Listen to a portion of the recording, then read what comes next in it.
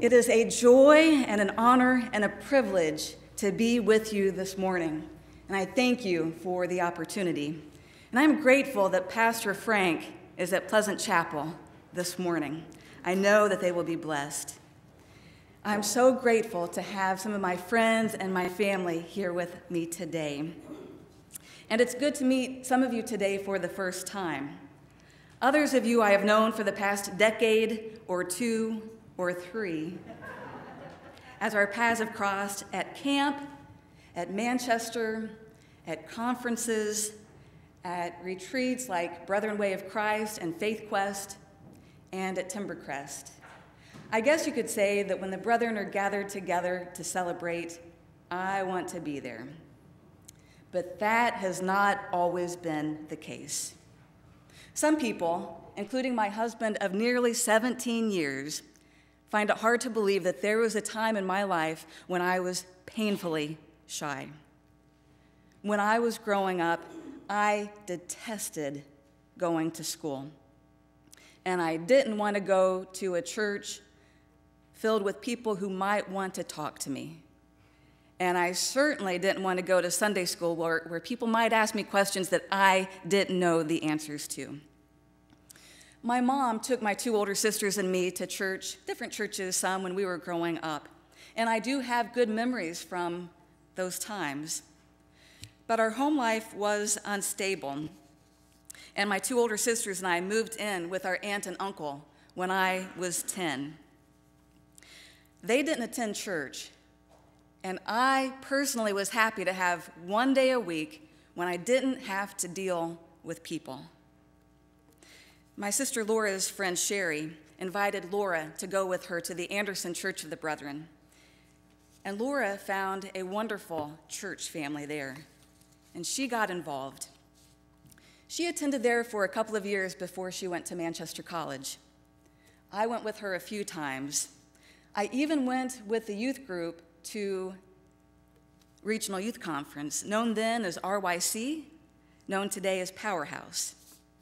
Laura was on the planning committee her first year of college and my first year of high school. And I did enjoy RYC. I liked spending time with the youth of the church, but I still was not an active member there.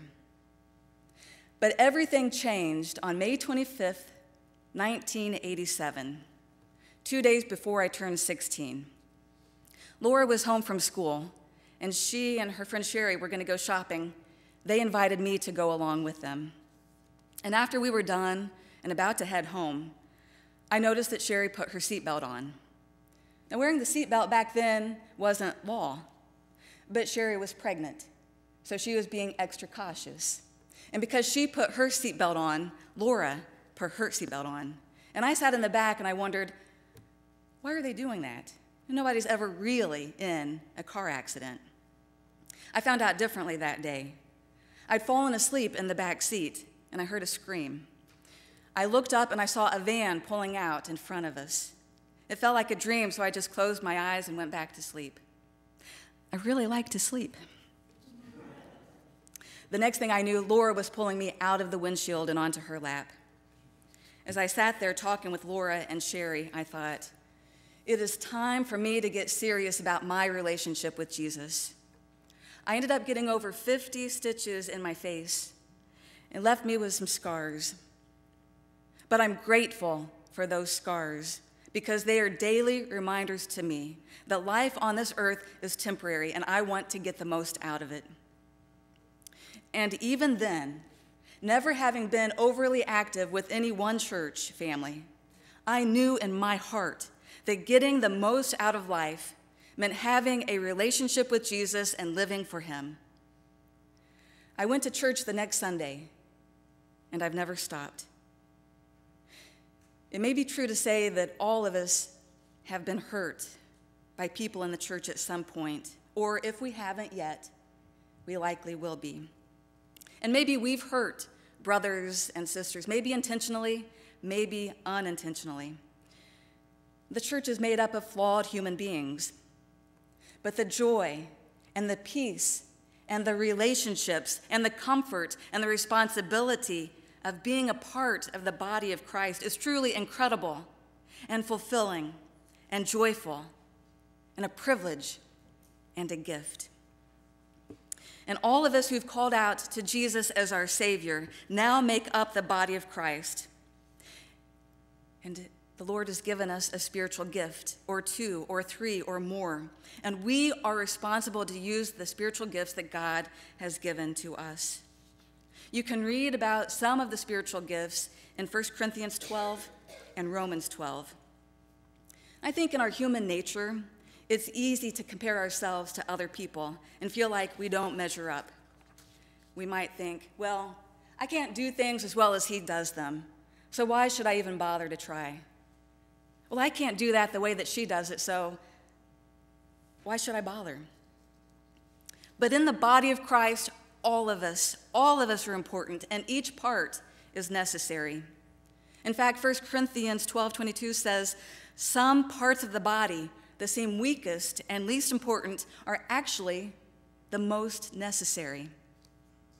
Now, I certainly could think, who am I to be speaking at Union Center Church of the Brethren? Now, that Pastor Frank, he's a brilliant man. He writes for Messenger magazine and other Church of the Brethren publications on a regular basis. He can write and act in plays.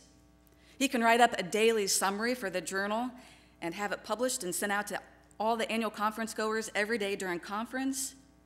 And that man, well, he can rock a bow tie. Or I could think there are a lot of people at Union Center who are highly educated academics. I'm not going to share anything with them that they haven't heard before, so why should I bother?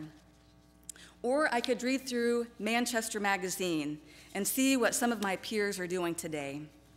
And some of them have very impressive careers like teachers and professors, doctors and surgeons, politicians. Well, some may seem like more impressive careers than others.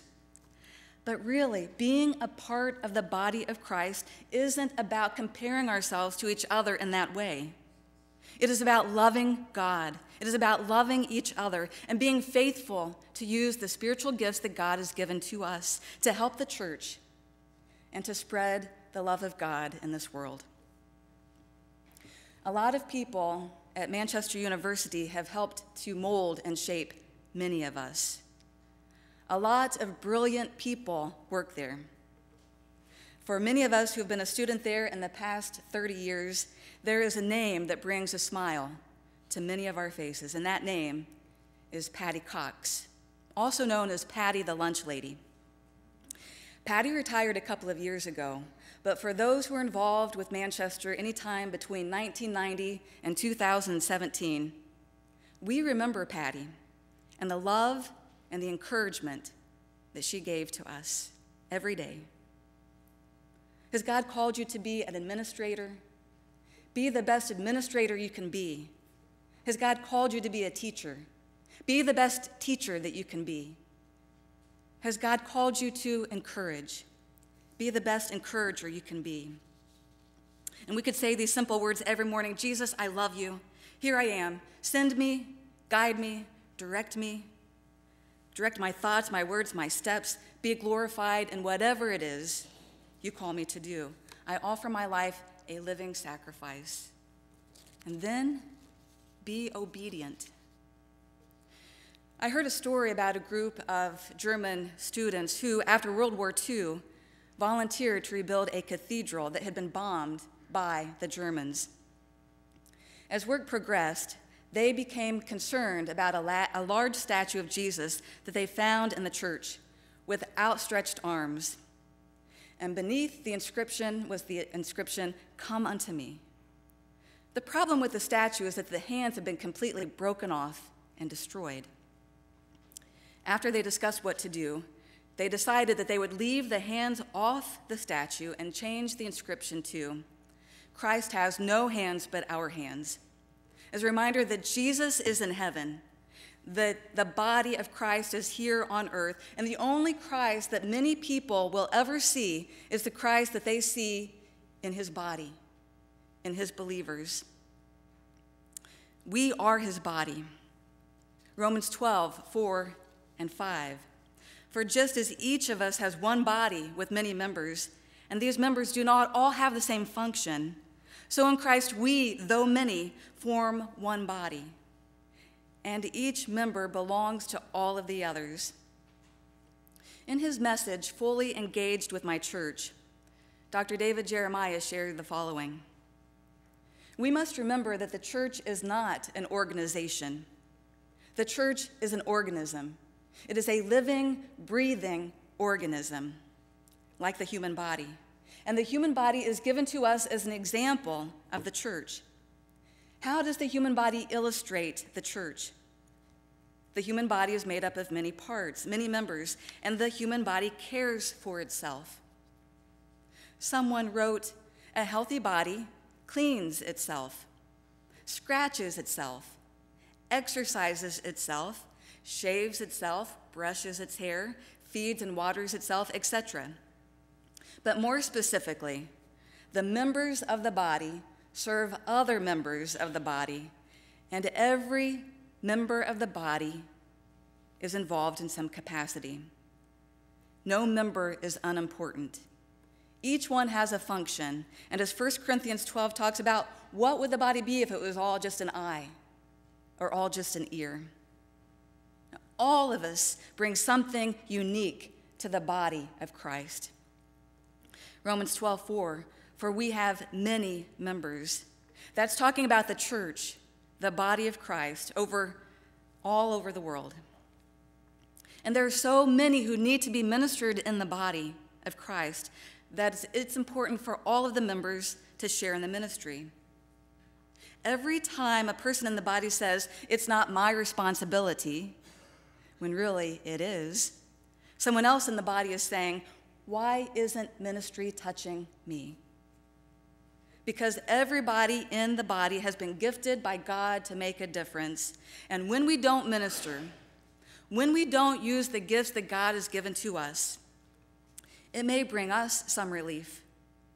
But someone over here who God intended to receive ministry, that God intended for you to do, that person is being left out of the process. Romans 12:4 says we are many members in one body, and all of the members do not have the same function. 1 Corinthians 12:4 through 6 and 11 puts it this way: there are different kinds of gifts, but the same Spirit distributes them. There are different kinds of service, but the same Lord. There are different kinds of working, but in all of them and everyone is the same God at work. All these are the work of one and the same Spirit, and he distributes them to each one just as he has determined. God has given us the privilege to be part of the church, the most diverse organism in the history of the world. And the Bible says that while we're all different, we share one Lord, one faith, one baptism, and we all have a gifting, and we all have purpose. Romans 12:5, in Christ we, though many, form one body, and each member belongs to all of the others. There's diversity and unity. One, but many. Diverse, but in a sense, the same. And when you look out and you see people of all ages, all ethnic backgrounds, we realize what a privilege it is to be part of the body of Christ. 1 Corinthians 12:12, Paul wrote, just as a body, though one has many parts, but all its many parts form one body, so it is with Christ. In a world that's trying to figure out how to deal with racial issues, the body of Christ is the answer. In Christ, racial differences no longer matter because we are one in the body. And that is a wonderful treasure that we have in the church. And the gift that you have is so important. You bring something unique to the church. And this gives me the freedom to ask you, are you using your gift? You might think, well, I'm not worthy, or I don't have an education, or I have a rough background. Here are some people in the Bible who were gifted, and I want you to think about who they were, what they did, and how God used them. I shared this at the mother-daughter tea, and I think it's worth repeating. And this is meant to free us all up 100% to serve the Lord and his body, the church, in the ways that he has gifted us to do so. Moses had a stuttering problem. Gideon was afraid. Jeremiah and Timothy were too young. David had an affair and had a man murdered. Elijah was suicidal. Jonah ran from God. Naomi was a widow. Job went bankrupt. John the Baptist ate bugs. Peter denied Christ. The disciples fell asleep while they were praying. Martha worried about everything. Mary Magdalene was immoral. The Samaritan woman was divorced more than once. Zacchaeus was too small. Paul was too religious. Timothy had stomach problems. And Lazarus was dead. God is not waiting for perfect people. God is waiting for willing people. God calls us and God equips us. And God will not call you to do something that he will not enable you to do. The people I listed maybe thought they couldn't or shouldn't be used by God. But there's some of the people that God used to the greatest extent because they were willing to be available. You might just say a simple prayer, Lord, I'm available to be your servant in whatever you ask me to do. I close with Hebrews 10:24 through 25. Let us consider how we may spur one another on toward love and good deeds, not forsaking the assembly, not giving up meeting together as some are in the habit of doing, but encouraging one another, and all the more as you see the day approaching. Amen.